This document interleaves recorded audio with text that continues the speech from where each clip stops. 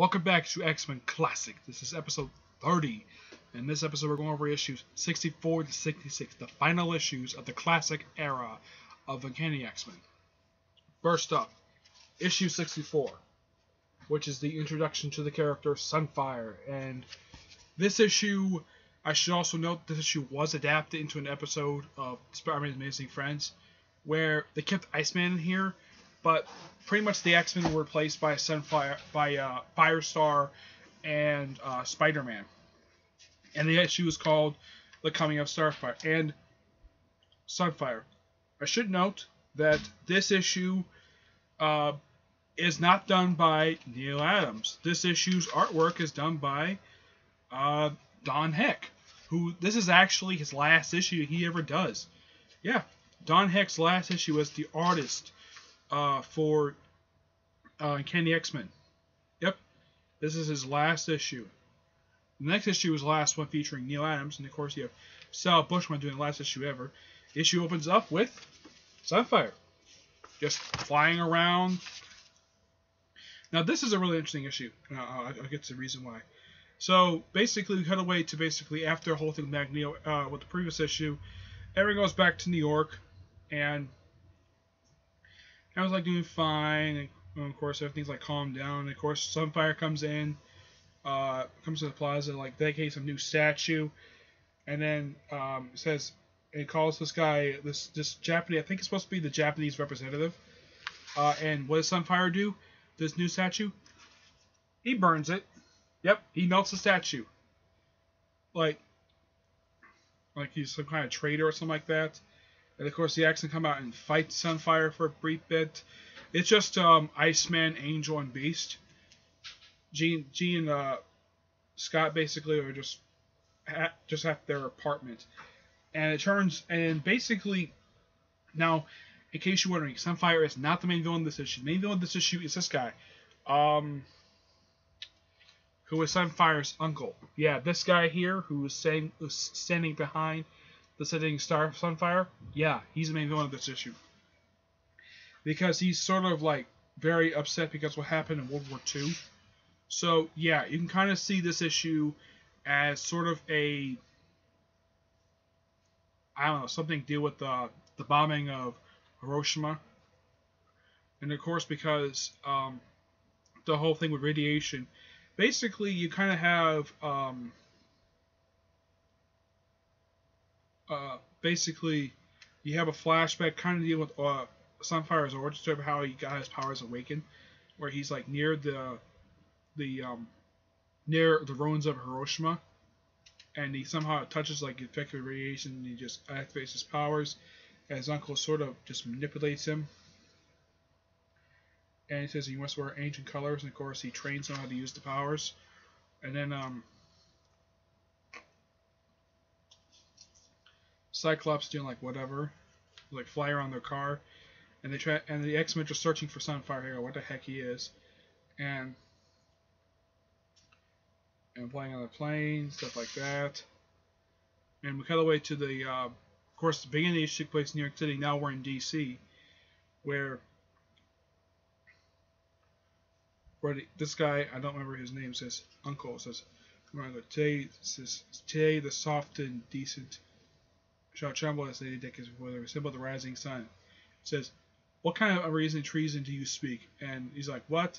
And it turns out the diplomat he sort of attacked before was actually his father. Yep, it's his father. Yep. It's something the Japanese do. I have no idea why he decided to slap him for.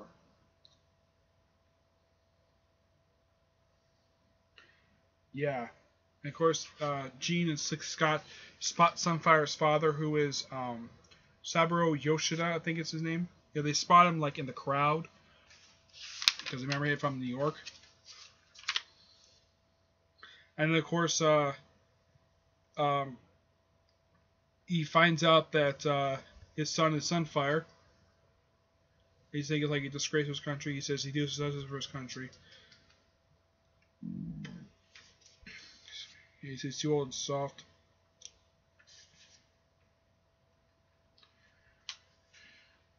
And he just flies around. He's so confused after he knocks out his father. So he just goes fly around top of the nation's capital, gets in a fight with both Iceman and Angel. Pretty much he just spends a majority of the issue just fighting the X-Men until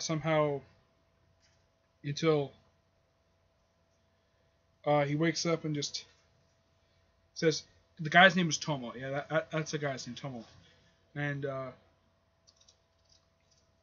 he sees that what Tomo is doing, he's manipulating him. So he tried to get him turned against him. So what's Tomo do? Shoots the father. Yeah, he shoots Sunfire's father. Falls off. He does kind of save him in a way. But the issue ends kind of somberly, where the Japanese diplomat dies. And of course everybody just walks away. And of course Sunfire is grieving over his father's death. It's a nice little issue. I'll review my final thoughts later, what I think of this issue. Now we cut to Uncanny X Men 65, which is the last issue that Neil Adams draws. And I should also note that this is the earliest collaboration of Neil Adams and his writer, frequent writer who works with him, Danny O'Neill. Yep, this is Danny O'Neill's one of his earliest works he ever did. Not the earliest work, one of his earliest works he ever did. Yeah. Slaves of the Star Spawn. Yep, and then the issue opens up with Havoc and Polaris basically acting like complete jerks to the rest of the X-Men. Yeah, basically they had just come back from battling Sunfire, and they want to come inside. Of course, they're being forced to come inside. Everyone's like, "What the heck are you talking about?" Everyone's like so angry, and they have a right to. Like, they have no idea what they're talking about. And this kind of goes on back and forth for several pages. Like, what the heck is that? And it turns out some alien. And of course, they hear him out. And then it turns out that, he explains exactly what these aliens are, what they're doing.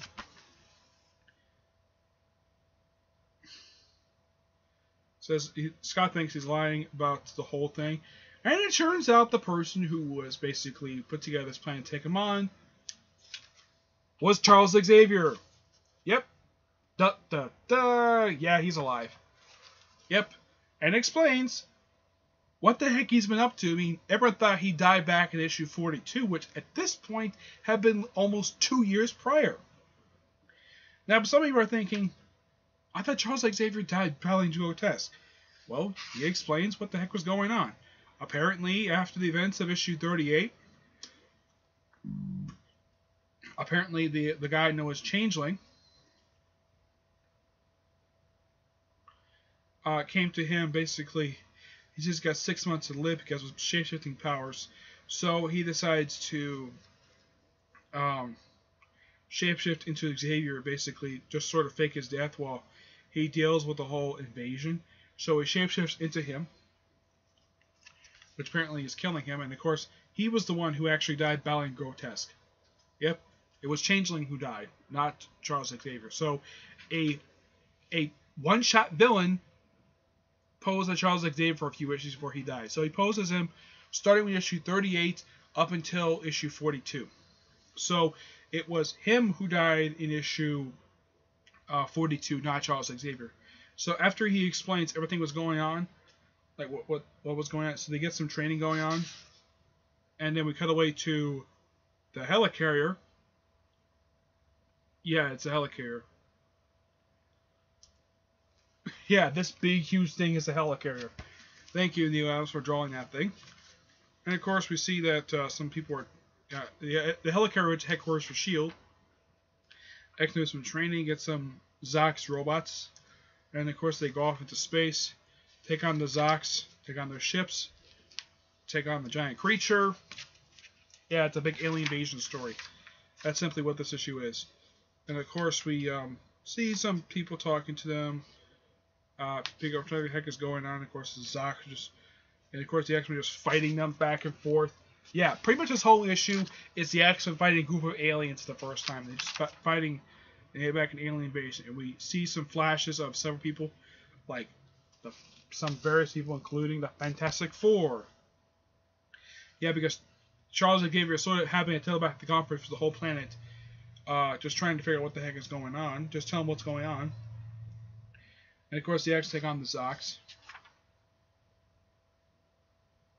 And of course, I think this is supposed to be Franklin Summers, who is Reed Sue Richards' son. Everyone's like very like getting some positive feedback to the X-Men. Just keep fighting, and then they defeat the Zox and get away. And issue ends with Xavier collapsing, and I think that should like they have to go find. They have to they defeated the Zox, and then it says, and the issue ends with next the Hulk. Now the Zox do return many years later at the end of Howard Mackey's run for Amazing Spider-Man as sort of a prelude to Maximum Security. So they're gone for almost 40 years, for a little over 30 years. Yeah. And yes, in issue 66, the final issue of the classic era, they take on the Hulk. Yep, the Hulk. Now, this is Roy Thomas' last issue for the series that he wrote, and this is the only issue Sal Buscema drew for the whole series. You might notice that by the change of artwork. From the awesome New Adams to Sal Buscema. I'm not really a big fan of his artwork. It's just different. I'm just not really a big fan. It just feels different after the shift of having the awesome Neil Adams do all this great artwork, and we get Sal Buscema. Nothing against the guy.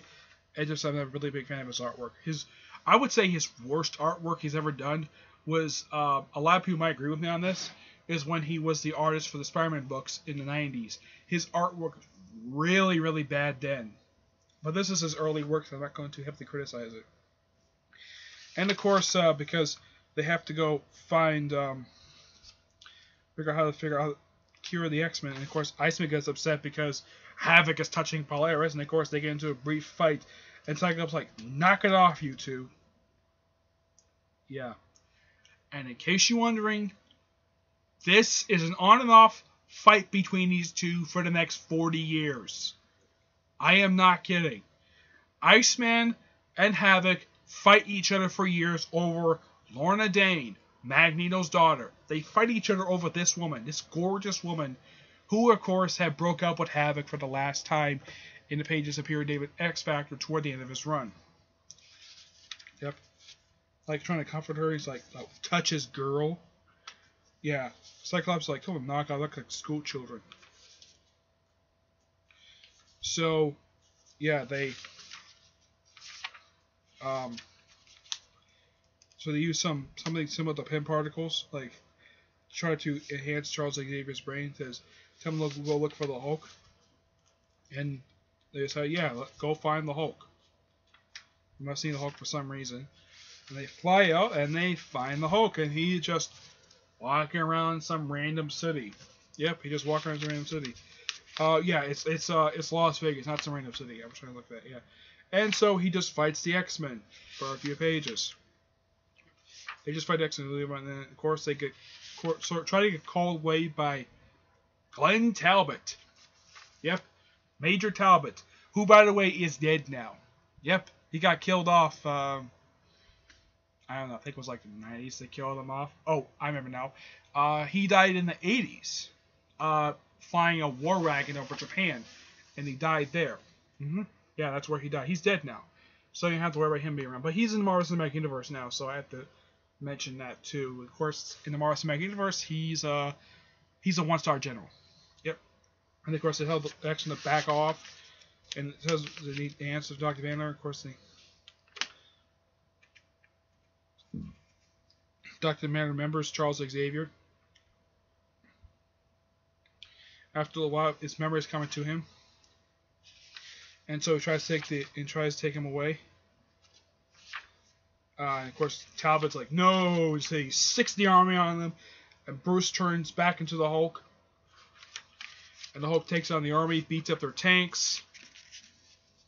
Yeah, it kind of feels like yeah, even though the Hulk is guest starring in this issue, kind of advances the Hulk spot a little bit. So, yeah, of course the X-Men get away, Hulk gets away, then the X-Men gets away, and then they find him some more, and they go to Bruce Banner's one of his secret labs. Yeah, one of his secret labs, and the X-Men come again. We're looking for some sort of device to help Xavier, and they do, and they find the device, and they use it on Charles Xavier, fix him, and he's fine. Yep, he's fine. The issue ends kind of nicely, in a way. Yeah, it repairs his brain, basically he's recovering from it. So, it's a nice ending to this era, nice ending to this issue, and it's an okay issue to end the era. So, what did I think of these 3 issues? 64, great introduction to Sunfire, really, really interesting story, to reference the whole thing with I think the reason why Roy Thomas created Sunfire because he wanted a mutant who was not. He wanted to create a particular mutant who basically his nationality was part of his character, which was Sunfire, which is Japanese. And mixing everything with Hiroshima, stuff like that. And I think at this point when he was introduced, it had been about 25 years since the end of World War II, so he probably wanted to do something to sort of have a nod to World War II, so sort of honoring World War II in a way, basically mentioning Hiroshima, and basically that's how Sunfire gets his powers. He's still a mutant, but basically being exposed to the radiation that was left from Hiroshima, that activated mutant gene. So that's a nice issue. I give that one a 9 out of 10. It's a really good issue. 65. Wow, really good issue. Didn't like the fact that Havoc and Polaris basically were jerks throughout half of the issue until Charles Xavier showed up. I gotta hand it to Denny O'Neil bringing back Charles Xavier. That was a really brilliant stroke of genius in retconning issue. Basically, him being alive basically also retcons Charles Xavier's appearances from issues 38 to 42. Those 5 issues were retconned to having Changeling being Charles Xavier all along. Yeah, that was just a retcon. Really nice issue, kind of standalone-ish, but the ending kind of does lead to the following issue, which ends the era, and introducing a new threat, the Socks. Really good. Yeah, it's kind of like I said, an invasion story, alien invasion story, and this is the first time that there's been sort of a full-blown invasion in Marvel Comics at this point, because, well, yeah. As the final issue, just features the Hulk. Yeah, goes out for the Hulk. First time the X-Men ever met the Hulk, and they just fight him for. They fight him for most of the issue, while also dealing with Glenn Talbot, a supporting character of the Incredible Hulk. Now, the Incredible Hulk at this point, I think, had just gotten back his ongoing series, so it's just sort of. I guess you can kind of see this issue was sort of a promotion for an advertisement for the Incredible Hulk series, which, by the way, was still publishing. Had just come back at this point, so it been back about maybe about a year or 2 at this point. Nice little issue. Yeah, and I give that particular issue a because the fact it's a nice issue and it ends the era, I give it 8.5 out of 10. For 65, I give that one a 9 out of 10 because it's Denny O'Neil. Despite the whole thing with Havoc and Polaris acting like complete jerks of half the issue, but I guess Denny O'Neil just happened to jump in at the last minute, something like that. Some might think issue 65 is filler because it's not written by Roy Thomas, but it does play into the events of what happens in the following issue. So these issues are actually just standalone issues, very loosely connected, very nice issues in a way. So, and what happens at the end of issue 66 is brought up a couple times exactly what happens next. Basically, there's a couple books you can kind of say, yeah, we pick up like right where this issue leaves off. The first, of course, is the backup story from X Men Volume 2, number 93, which is sort of backdoor power to the X Men 50 Years series. And of course, you also have Savage. The first 4 issues of Savage Hulk, done, written and drawn by Alan Davis.